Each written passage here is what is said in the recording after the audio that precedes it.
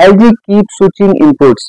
This is the main problem which many people are facing. I will give you three steps to resolve this issue. So first of all, you need to power off your TV button. There is a button in your TV. You just need to keep on pressing that button and just turn on your TV after pressing power button. And second step is to disable auto device detection.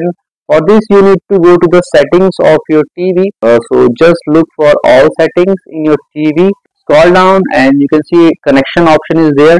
You can see device connection setting is there.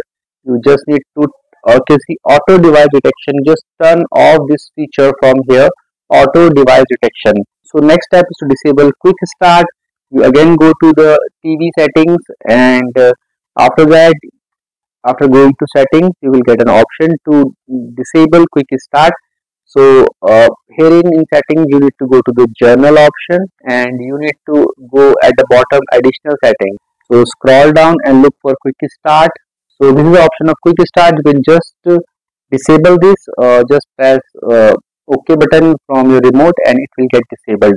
So I hope friends, now you will not get this problem. So if you find this video helpful, just hit on the like button and also subscribe my channel for upcoming videos.